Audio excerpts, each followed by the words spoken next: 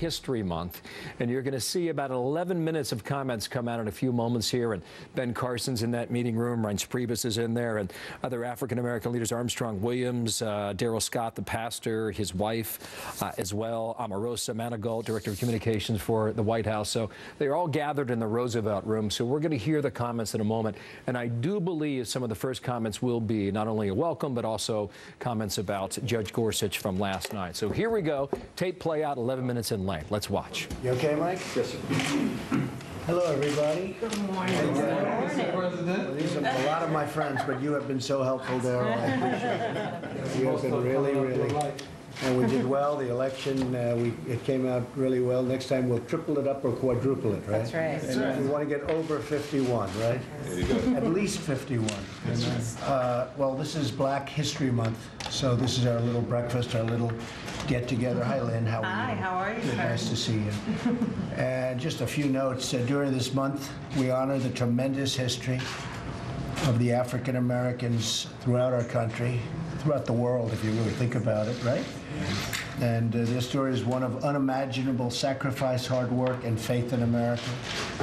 I've gotten a real glimpse during the campaign. I'd go around with Ben to a lot of different places that I wasn't so familiar with. They're incredible people. Absolutely.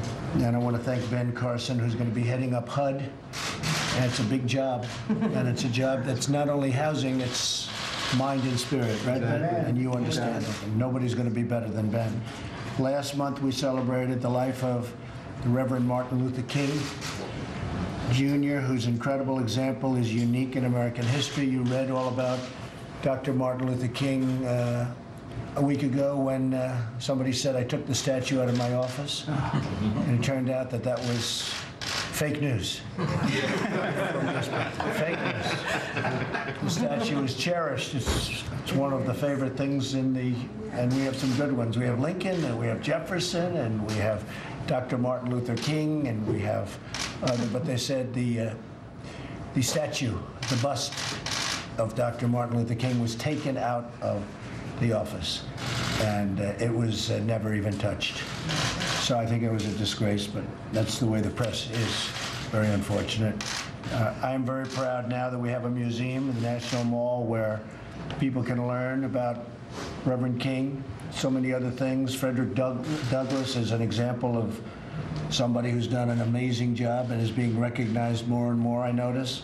Harriet Tubman, Rosa Parks, and millions more Black Americans who made America what it is today. Big impact.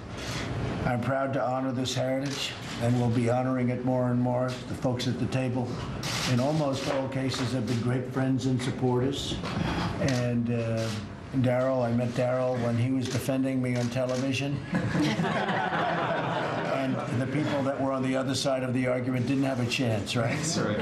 And Paris has done an amazing job in a very hostile CNN community. He's all by himself, and he'll have 7 people in Paris, and I'll take Paris over the 7. But I don't watch CNN, so I don't get to see you as much as I don't like watching fake news. None of us watch news anymore. So, but Fox has treated me very nice, wherever Fox is. Thank you. We're going to need better schools, and we need them soon. We need more jobs. We need better wages, a lot better wages. We're going to work very hard in the inner city. Ben's going to be doing that, big league. Big time. It's one of his big things that we're going to be looking at.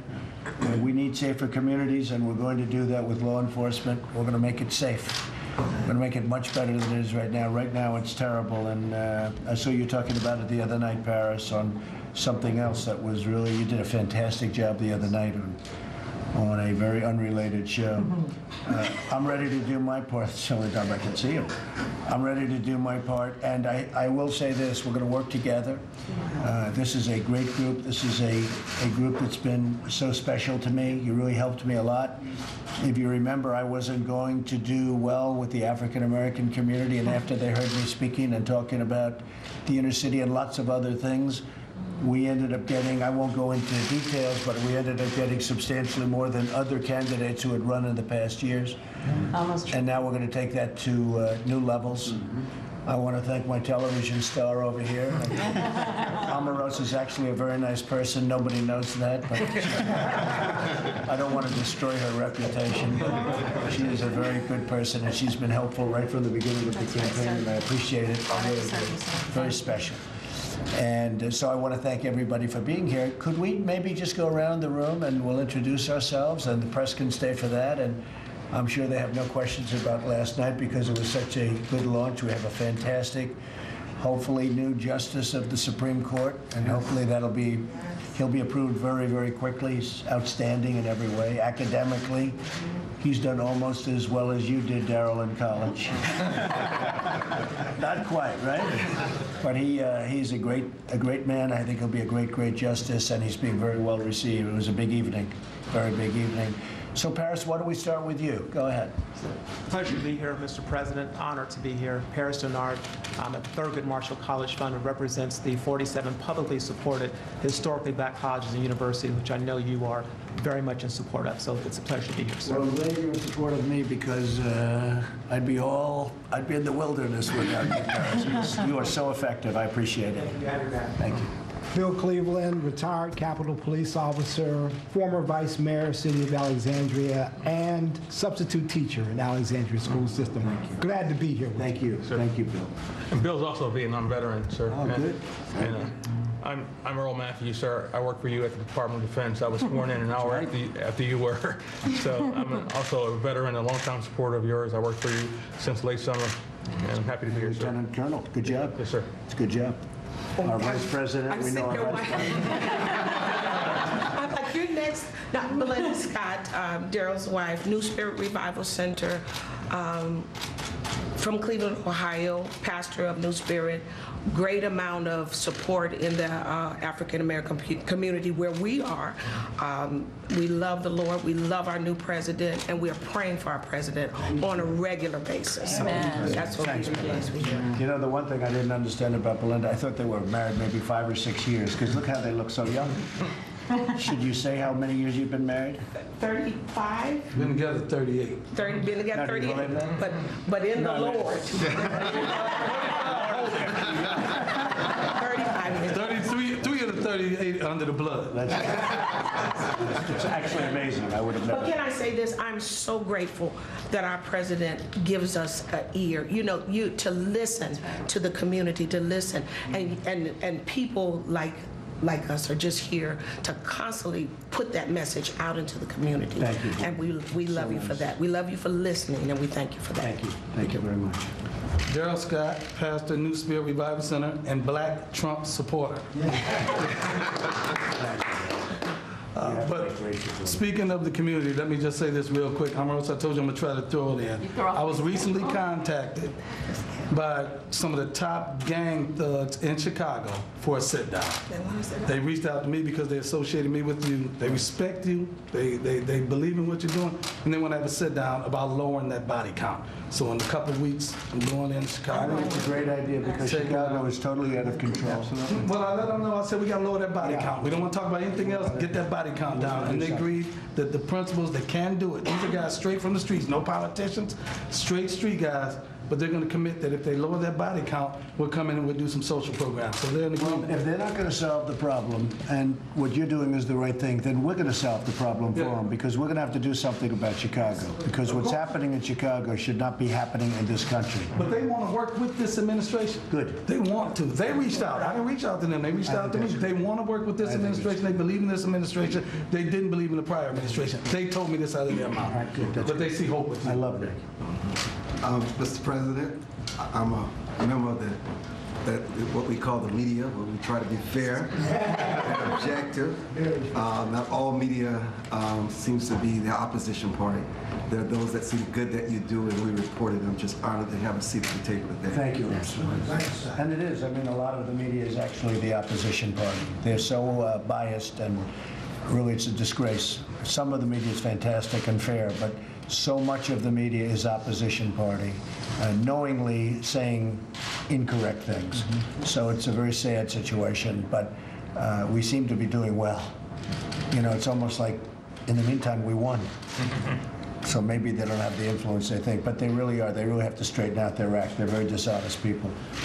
James? Pastor James Davis, Mr. President, we've been a supporter of yours from the beginning, alongside Mr. Michael Cohen and Dr. Darrell Scott with the National Diversity Coalition, helped to bring out a huge number in the black community with respect to the vote, and we're still happy to be in support as we go forward. You've been great. Thank you, James. Look at Lynn Patton. Okay. And Lynn, we know Hi, Omarosa. Mr. President.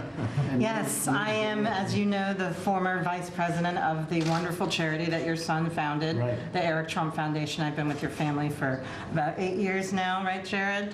And I was a RNC speaker, and I will be landing with Dr. Carson at HUD Well, that's great. as one You of got a his good senior person. advisors and director of the Office of Public Liaison. That's great. That's Thank great, you. Lynn. You did a fantastic job. Thank you. Thank you. Thank you. Mr. President, my name is Gerard Robinson.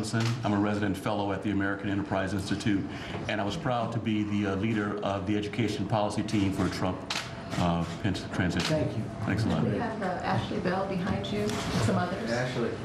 Mr. President, good to be with you. I'm Ashley Bell, Gainesville. Chairman Priebus called me out of my little town to come help run African American outreach for your campaign. I'm glad to support Omarosa, glad to be here, and I'll be appointed to help you out as State Department. Fantastic. Thank you. Thank you very much. Tucker was the star at the inauguration. I'm Tucker Davis. Yeah, I've ran your campaign in West Virginia, working for you in the Department We did of well in Interior. West Virginia. Coal miners love you. We love the coal miners, too. Going to put them back to work. Absolutely. Amen. Leah Lavelle, I was at the RNC and also at PIC, and I helped launch the video series every week, the midweek message that reached out to millennials and college students and helped launch the College Republican chapter at Howard University. Great job. Howard University. Good. Great. I heard that. Good job. That's Bruce Lavelle's daughter. We snagged her. Oh, that's good. Oh, good. Great job. Thank you. Mr. President, Monica Alexander, Executive Administrative Assistant in the Office of Public Liaison, support of Omarosa. Good. Pleasure to see you. Spelman Thank you. graduate. Spelman graduate. That's nice. Mr. President, Jerron Smith. I'm with the Domestic Policy Council, Andrew Grenberg's team, and I'll be focusing on urban affairs and revitalization. So all the policies. Fantastic. And Howard graduate. Howard graduates. Good job. All right, Mr. President, thank you. Thank you. Just 1 second, we'll let the press clear. Thank you, everybody. Thank you. A couple of headlines from there. Clearly.